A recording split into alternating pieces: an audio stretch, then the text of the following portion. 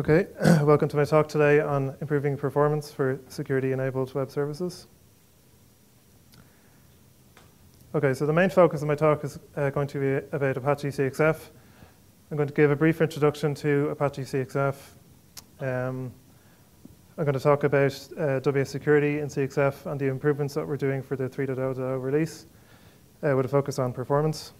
I'm going to briefly talk about securing attachments in CXF. Some new functionality that we've done there. I'm going to talk about some improvements we've done for RESTful security in CXF 3. Finally, I'm going to give some empirical data for some of these improvements that we've done. And then finally, I'm going to talk about single sign-on.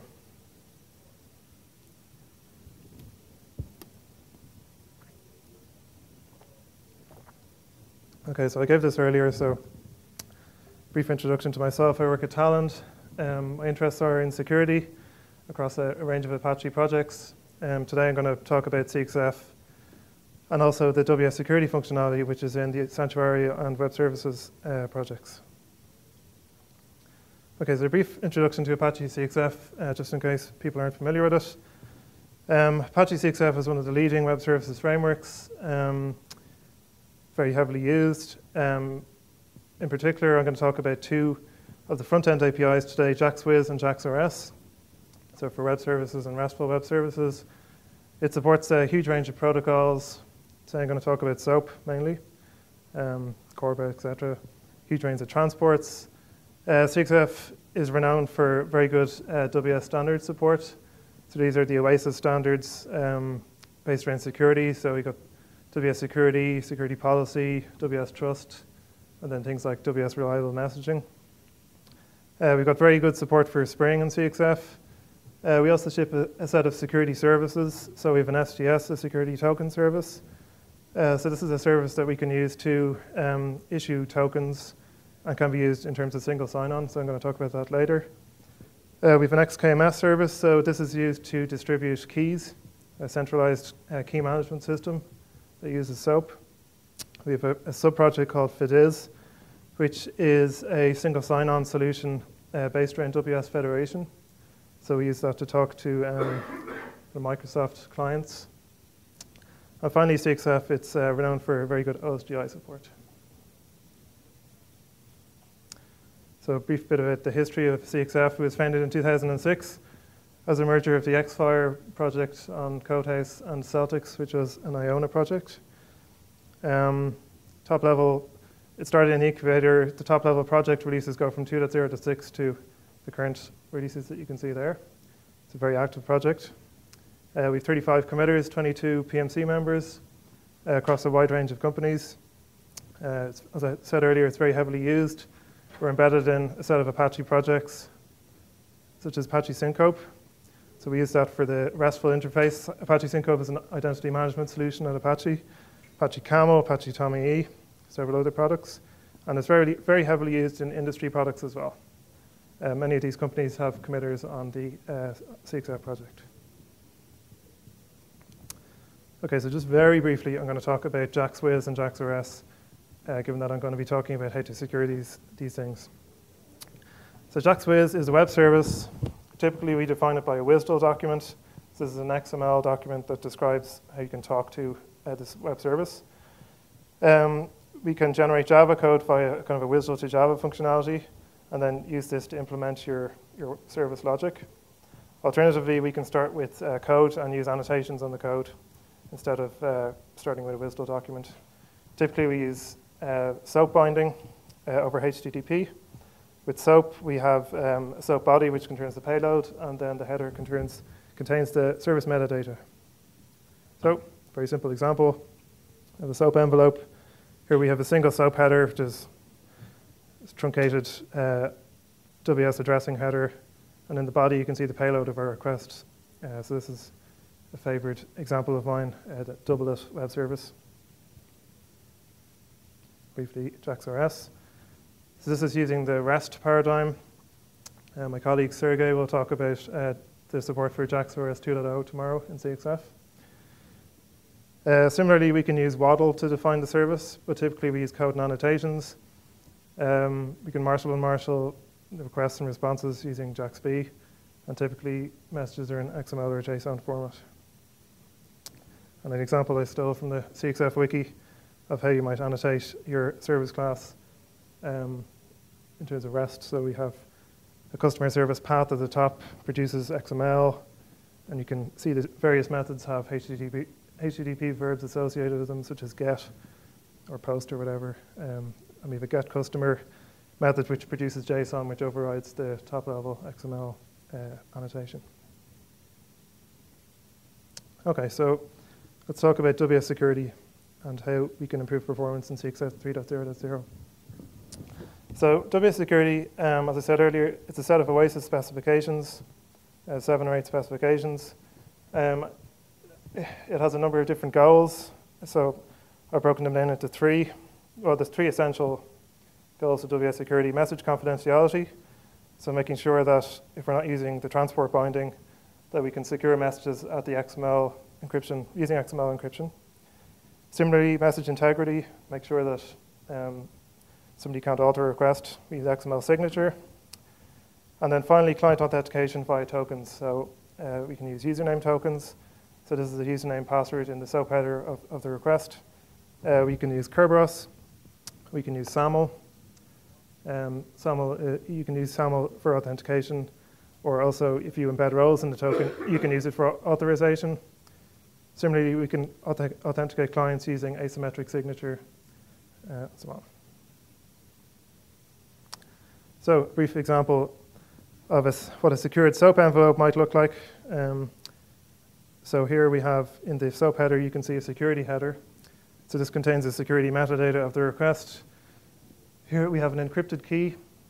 So when you're using XML encryption to secure a request, you generate a session key, and then you typically encrypt that session key using the public key of the recipient. So for example, you might combine this with our XKMS service to get the public key of the recipient so that the client doesn't need to manage public keys. The encrypted key structure, you can see it's got an encrypted method, what it uses to encrypt the secret key. It's got a reference to the public key. This is a key identifier reference. It's got the encrypted payload. And then typically we reference what the key was used to encrypt. So the SOAP body here, we have our encrypted data. And again, the encryption method here is an arithmetic algorithm, AES. Okay, so that's WS security. WS security policy is a specification that builds on WS security via a WS policy expression. Okay, so if you embed the policy in WSDL, a service can publish its security requirements to clients. So the cool thing about WS security policy is it's a standard way of expressing security requirements. So rather than having all these ad hoc solutions, and then also it's used to configure security. So a client or a service, they don't actually need to specify what to do in code or by some custom way. All you actually need to supply it with is things like usernames and passwords and what keys to use for signature and so on and so forth. And the other cool thing about it is that when a client sends a request to a service, you can validate it against a WS security policy. So it takes that kind of validation step away from some kind of custom way of doing things. Very brief, truncated example. Here's an example of a WS security policy. This is a transport binding. So this means, so if a service endpoint has this policy in effect, it means that the request must come in over TLS. It has an include timestamp policy, which means that a timestamp must be included in the security header. So this can be used to, typically timestamps are configured with a 3-minute lifetime, 5-minute lifetime. So if requests are longer than this, they get rejected. We have an algorithm suite. So this defines the set of security algorithms that you might use for signature and encryption. Next, we have a supporting tokens policy. So in this case, we have a username token. Okay, so essentially what this policy says is that to communicate successfully with this service, you need to send the request over TLS, and the client must be authenticated via username password in the security header of the request. Okay, so WS Security at Apache, there are a number of different projects. Apache Santuario is the XML signature and XML encryption standard or reference implementation in Java. We have Apache WSS4J, which is the WS security layer that builds on top of the XML signature encryption functionality in Santuario. So this provides specifically using these to secure SOAP requests and responses. And then finally, on top of that, we have the actual web service stack, such as Apache CXF and Apache Access. So these build on WSS4J again to include things like WS security policy support, WS Trust, WS secure conversation, etc. Okay, so let's get into the meat of the performance issues. So this is a quick graph that I did using Dennis Sosnowski's. I took your source code from Dennis wrote an article about performance. It's quite old now, but I took his source code and I updated it to use the latest version of CXF. I just ran some tests on my machine. So what we're looking at here is, I just took two examples, a plain text message. This is a simple SOAP request. It's for small messages and large messages. And then the orange is, it's signed and encrypted using WS security. And then the y-axis is the time in seconds to make 1,000 requests. So as you can see, for small requests, okay, there's a large performance penalty, I would say. And for large requests, there's a huge performance penalty. So the reason I've said a familiar problem is that I think it's a problem faced by many projects. When you apply security to something, it slows it down. Okay, so security is expensive. And in particular, given that we're talking about SOAP messages, WS security is particularly expensive. So there are a number of reasons behind this. Partially, it's just the work involved in asymmetric cryptography. So if you're signing and encrypting, you're using an asymmetric algorithm such as RSA to sign the request. You've got to generate your session key using a random source, use that to encrypt the payload, and then use an asymmetric encryption algorithm such as RSA again to encrypt the secret key. So that's a lot of cryptographic work.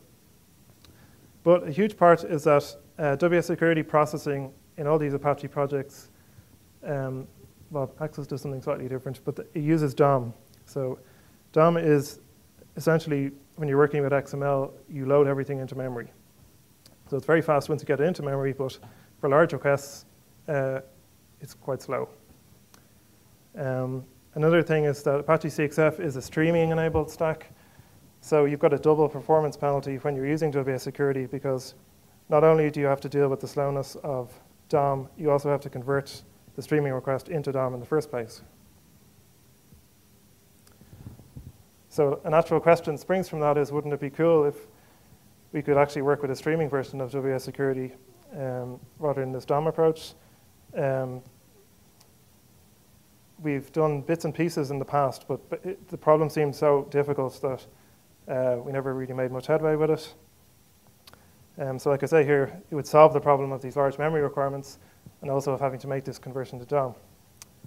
So 2011, a Swiss developer called Mark Giger, he contacted Apache about donating his SWSSF project.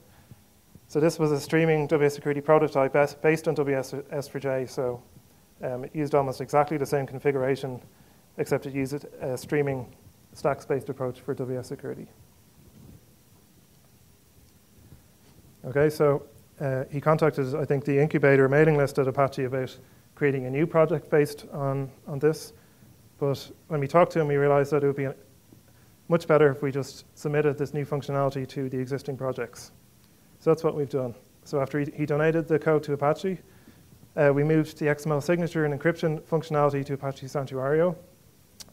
So that kind of maps nicely with the existing functionality that's in that project. And that will be released in Apache Santuario 2.0.0, which will be released in the next couple of weeks.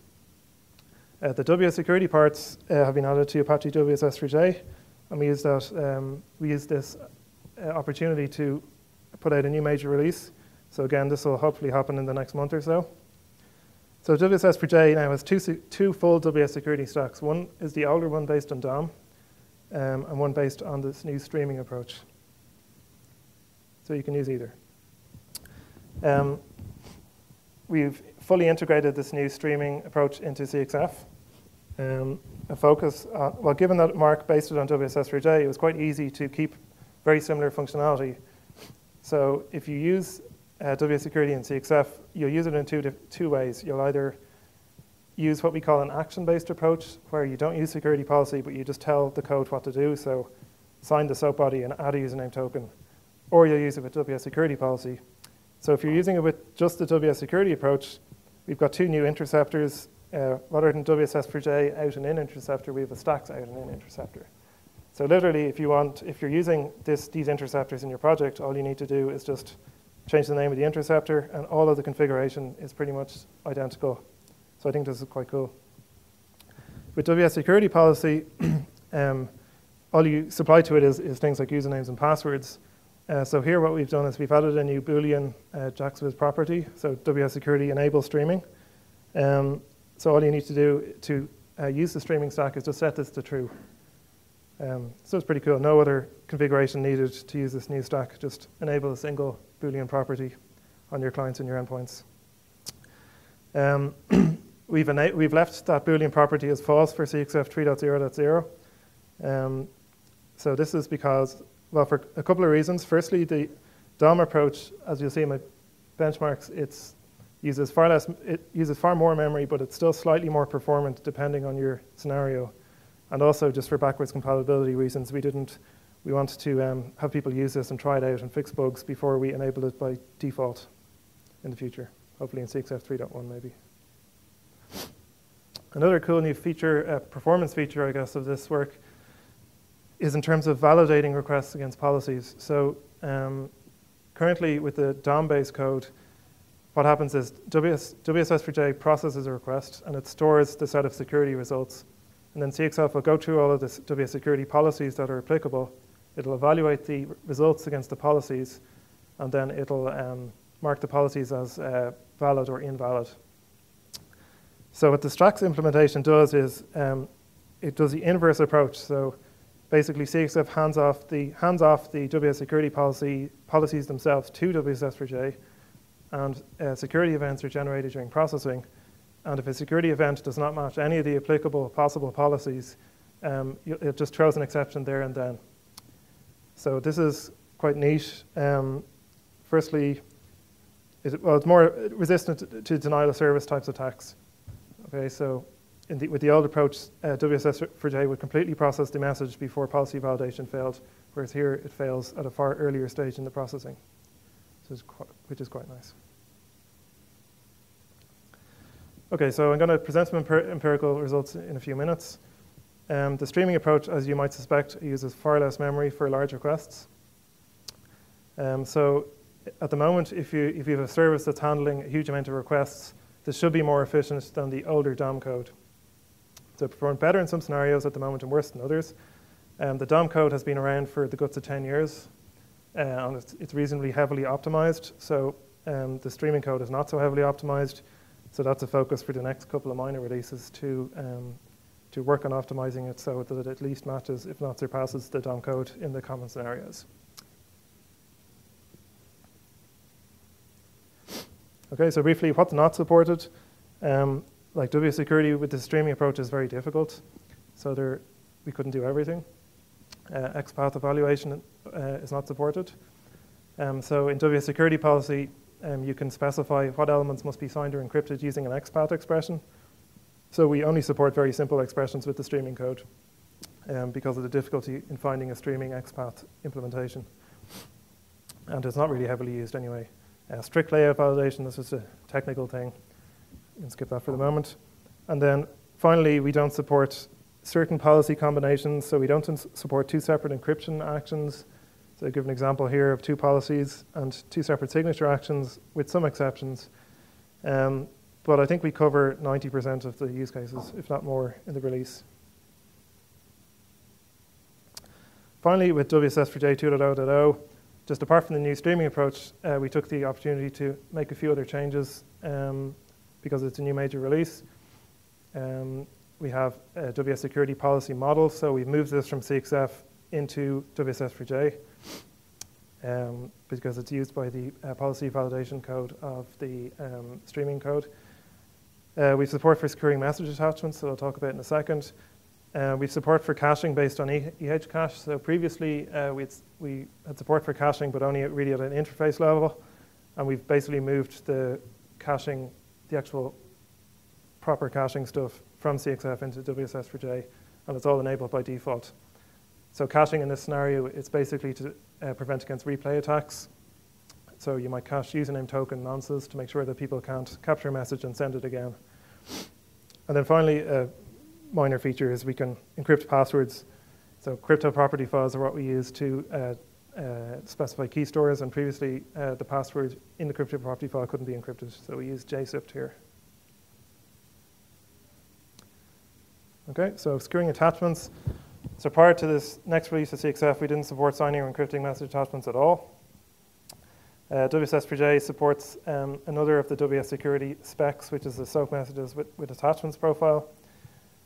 So basically, if you're using WS security policy and you've got attachments, you can just add this SP attachments policy to assigned or encrypted parts, and all your attachments will automatically be secured. There's policies also to if you only want to sign the content or if you want to include the attachment headers. So here's an example.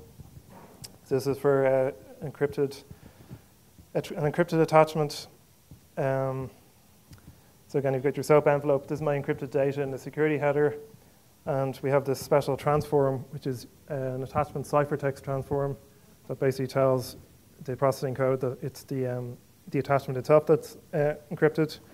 And then my attachment down here, and you can see that's the binary encrypted data here.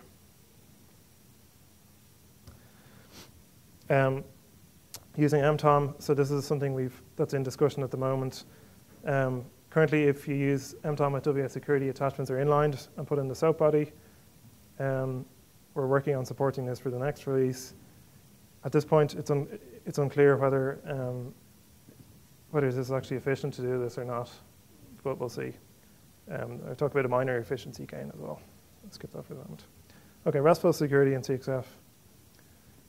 So my colleague Sergey has done a marvelous job on security with JAX-RS and CXF. And one of the things he worked on was supporting XML signature and encryption. So you've got your REST client and endpoint, you've got an XML message, and you want to use XML signature and encryption. You've got three options for XML signature. I'll demonstrate this in a second. So this is where you put the signature in the message. We have separate interceptors, so CXF interceptors for signature and encryption, and you can chain them in whatever way you want. And then using XML signature with, say, with public key infrastructure and X509 certificate, it gives you an alternative to username, password, or whatever over TLS for client authentication. So here's a sample of a book object that we're sending as part of a JAX-RS request. And you can see the XML signature is appended as the last child of the book element. And you can see the enveloped signature transform. So basically, when you're processing that, it strips the signature out of the signature calculation. Okay, so in terms of performance, we've adapted this JAX-RS functionality in CXF to use this new streaming approach. Similar to the WSS4J WS security approach, we got two new interceptors, XMLSec out and in. The difference with the older code is that we now have a single interceptor rather than a separate one for signature and encryption. We support only one use case for XML signature. And I give a test case here, which I haven't actually uploaded yet, but I'll do it this week. Okay, empirical data.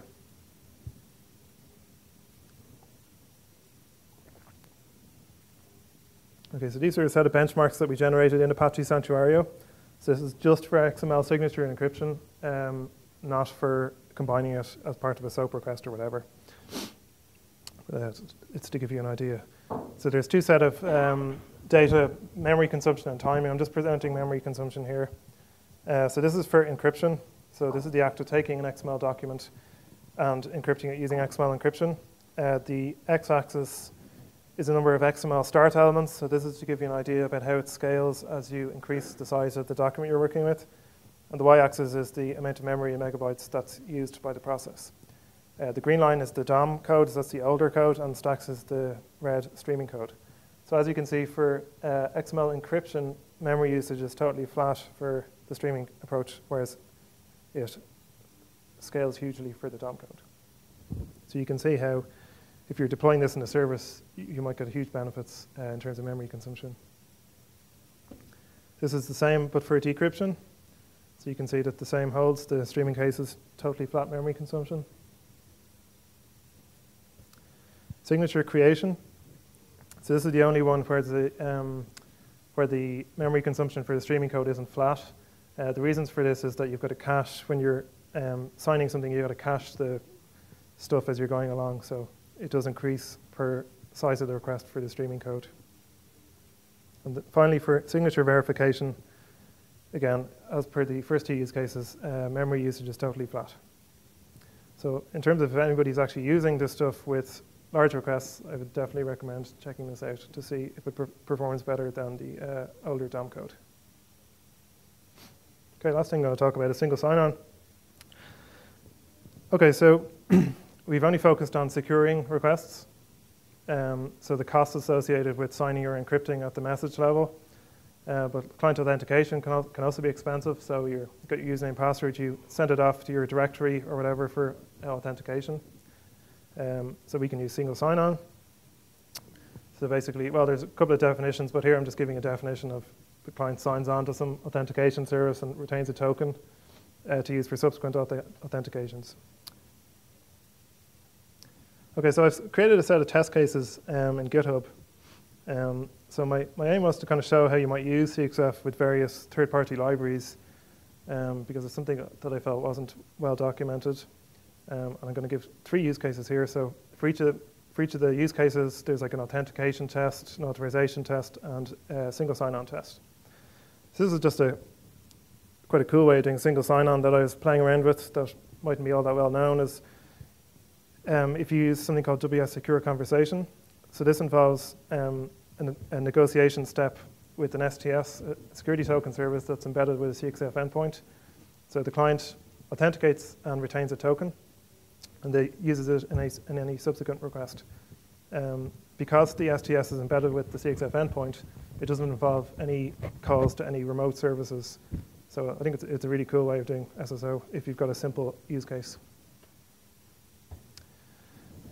A more advanced way of doing things is to use the security token service, such as the one we ship in CXF.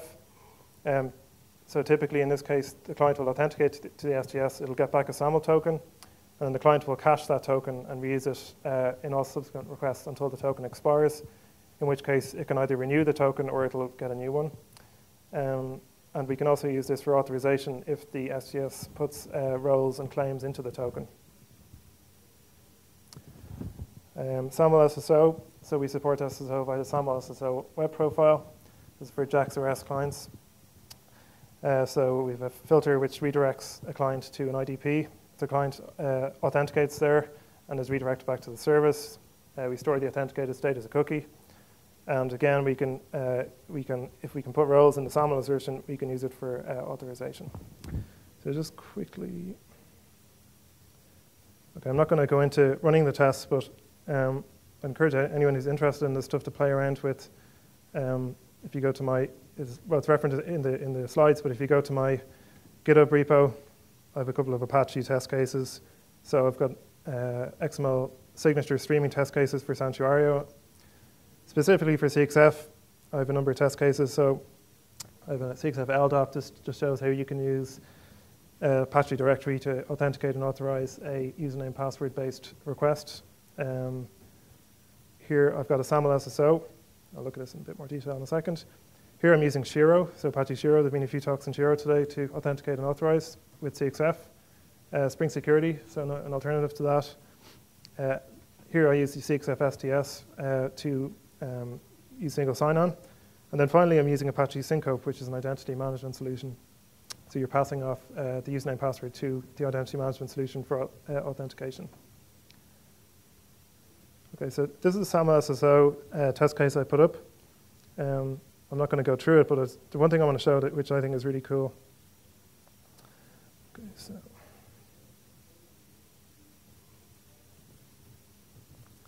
Okay, so if we look at one of the other projects, all of the projects I use this kind of doublet thing that I've talked about. So you get this doublet WSDL.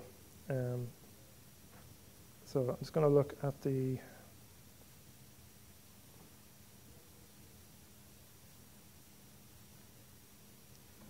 Okay, so we have this really simple doublet thing in my WSDL. Here's my implementation, and here's my doublet operation. And it just takes in the number to double and returns double number, okay? So you can see these annotations at the top of the class. So these are JAX-Wiz annotations. So this is my JAX-Wiz classical SOAP request, SOAP response stuff, okay? And what you can do in CXF, which I think is extremely cool, is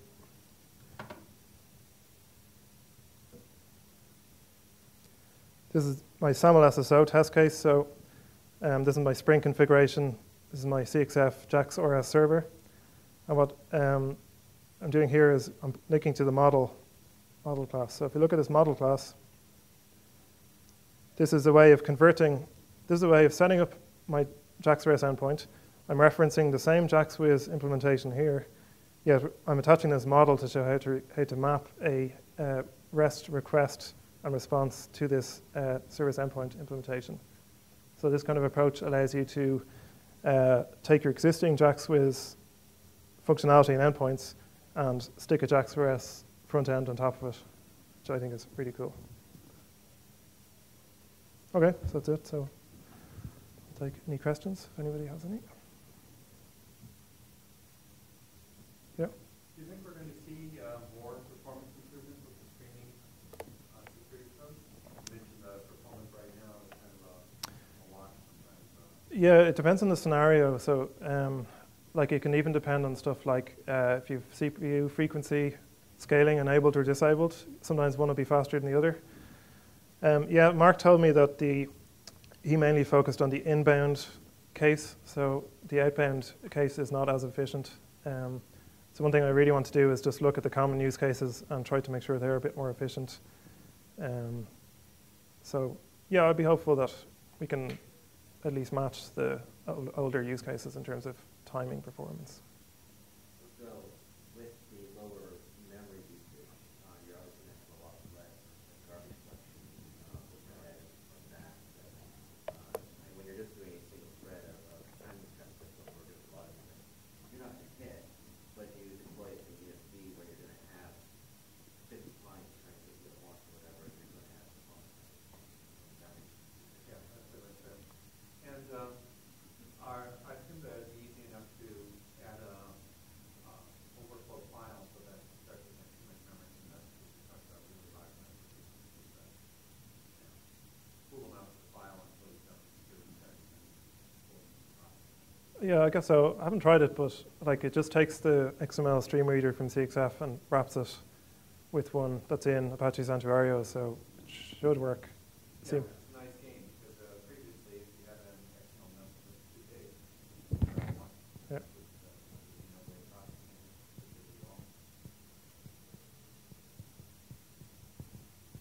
Yep. You have mentioned XML design and encryption, and the main reason why people switch to REST is to get ahead from XML. Is there any? I know that it's kind of tricky thing, but do you think about encrypting JSON style services? Sorry, I'll let you answer that.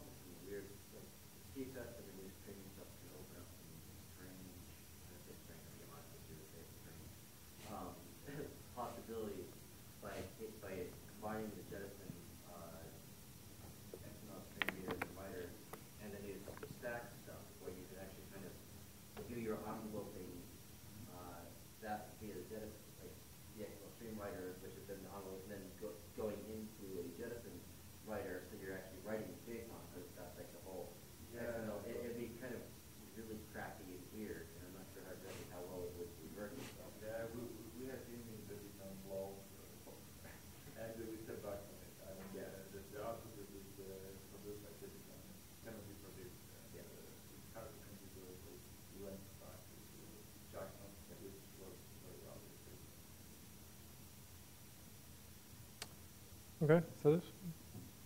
Good, thank you.